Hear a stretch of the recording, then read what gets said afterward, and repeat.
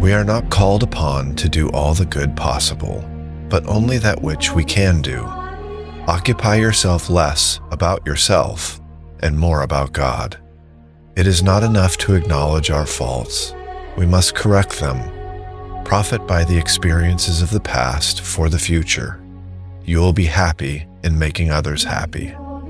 In the accomplishment of good, we must show forth in our every act a perfect justice. Do not require of everybody the same virtues and qualities. Bear with the defects of others.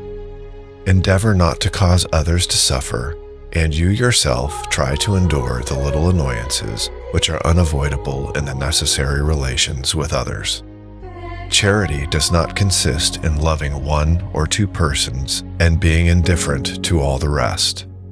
If we love our Lord with our whole heart, if we serve Him faithfully, we shall be happy even in this life. To love in the right way is to accomplish the whole law.